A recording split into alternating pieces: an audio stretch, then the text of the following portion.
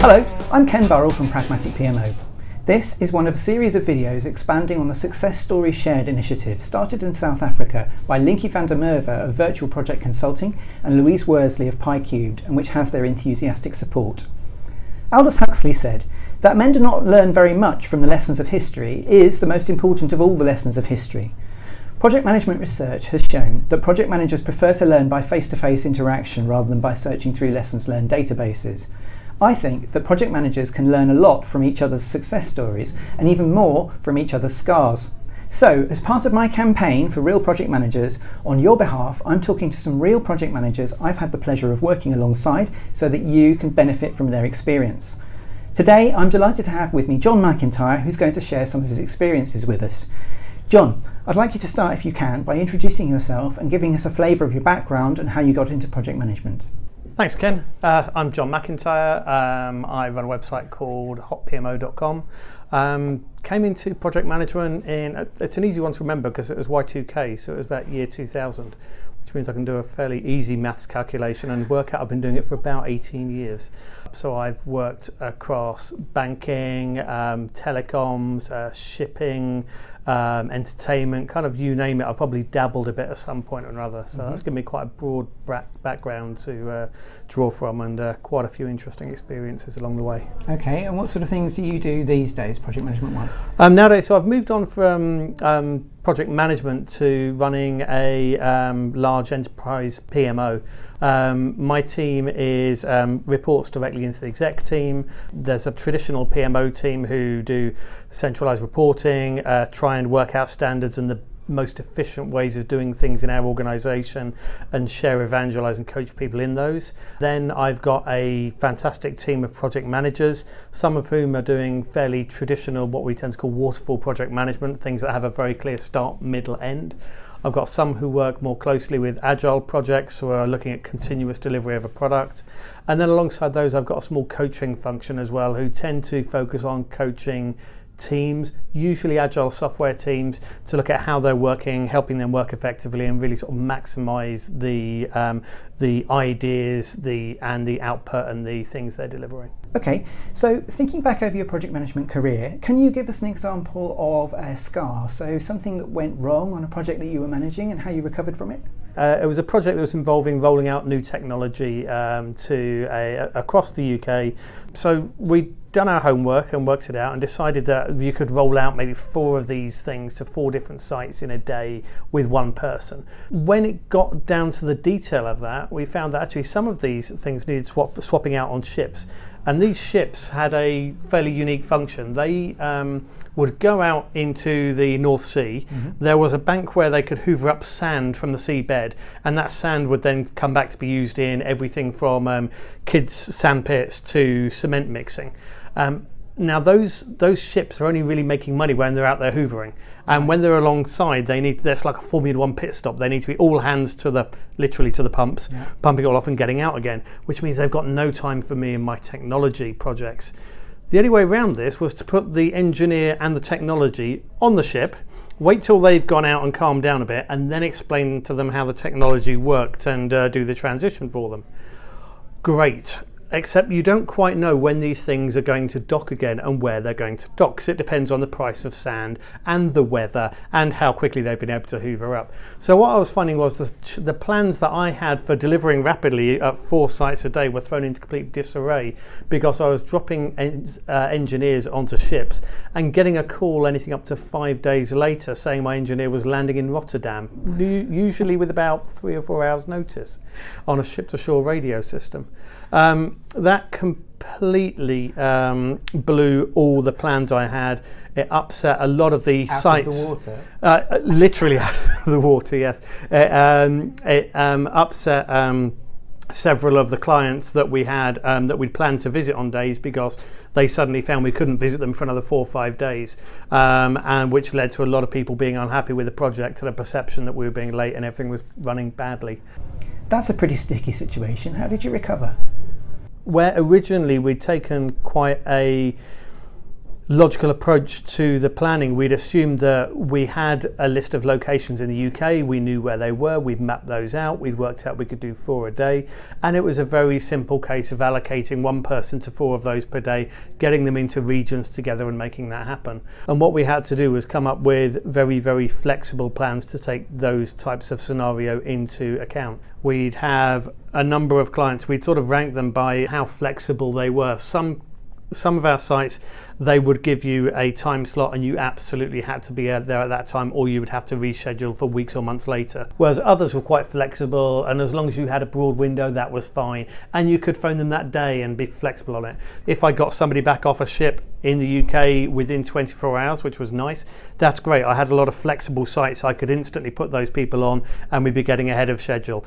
If I found I was losing them for 5 or 6 days out at sea, then I knew I had the very, very rigid fixed high profile sites covered off, and we could make the time up later on. So flexible planning was the key to pulling that one back and restoring confidence in us. So based on that experience, what would your advice be to other people? What would you suggest they should do differently? Whilst the approach we took was entirely valid and proved its worth as a macro level planning and estimation tool, I think the key lesson is it is not to extrapolate down and make very detailed assumptions off the back of that. Okay, so how about a success story? So something you did that went particularly well on a project, or something that you do regularly that makes things go well? If you're in an organisation that is delivering increments to a feature, so say you're running a website and you're delivering a new feature for that website, and the reason you're delivering that is because you want to improve your product, that's fine. You can focus on putting the work in, getting the highest quality product you can, and delivering that when it's ready. If you're a company that's delivering because you've got a fixed deadline, maybe you've got a supplier who's mandated something in a contract, maybe you're working towards an event, that can be far more challenging. And what you'll find is you're then working with commercial people who are trying to pin down exactly when something will be delivered. And whilst in theory, working to an agile method where you have a velocity for teams, it should be more predictable to forecast when something will be delivered. That isn't always the case, and it can be quite challenging. Now, when you look across multiple teams and you look at stories that teams are delivering, with a big enough sample size, stories broadly end up being about the same size. Yes, you'll get some variances on those. I'm not telling you what size that is because that will change by company and change by environment and situation. But broadly speaking, you can start to get a feeling and sort of say, okay, so for this team, a story usually takes them around 4 days. That's irrelevant of how big that story is, because you're doing this over a big sample size and saying normally that's like that. Now the beauty of that is, for estimation, you can actually say, how big is this in terms of stories? You don't need to estimate that in story points or anything like that. You say, this feels like it's about 30 stories of work, which is great. Now, what I've then seen teams do is take that, apply a velocity figure to it, and then say, well, therefore our delivery date is this. That's where things get sticky, because what that is normally giving you is an average. That is the average date that will be delivered. And as we know from my SCAR earlier, average doesn't always mean what it says. If you're contracting to that, it's quite dangerous. And based on those memories, we played around with it. There's some great work done by Tony McGuinness and Dan North's done some investigation into this as well. But looking at using the concept of Monte Carlo analysis, but applied carefully and used in the right way, it can be a really valuable tool in these situations.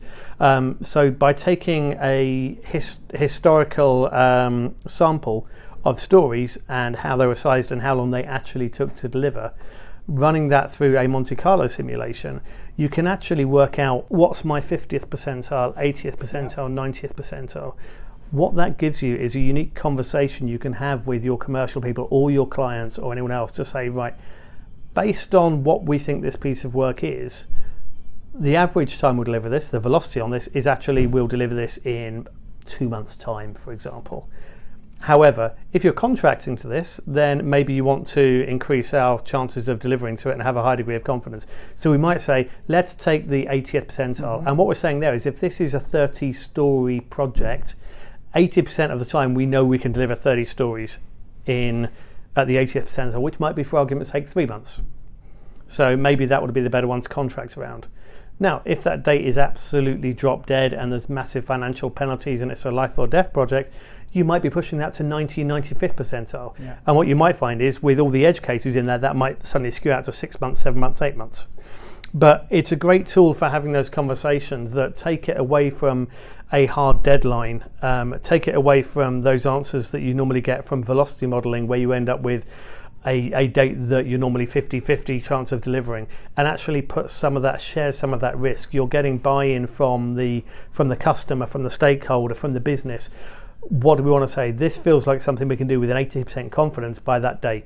If you're not happy with that, what do we take out? What's the amount of stuff we do to give the confidence level that you're happy with? Now, we need to be careful because these are unique projects. Sometimes they are going to skew. There is still that risk, and you can't overlook the 20%. It's entirely possible that you may use that modelling scenario, run 5 projects in a row, and every single one of them runs past that date, because that's entirely statistically feasible. Yes. But it's still, it's not a perfect model, but there are no perfect models. John, thanks for your time and your insights. So today we've heard from John about something that went wrong on a project he was managing, and about something that he does regularly that helps things to go well. Anton Chekhov said, "Knowledge is of no value unless you put it into practice." I think the value of learning comes not from documenting the past, but from changing what we do in the future. So my challenge to you is, what can you learn from this? What will you do differently in your projects as a result of John's experience? Let me know in the comments. If you enjoyed this video and found it stimulating, please leave a comment or a like or both, or share it with others on social media. If you think these videos are useful and interesting, let me know and I'll make more of them. If you'd like to appear in one, let me know.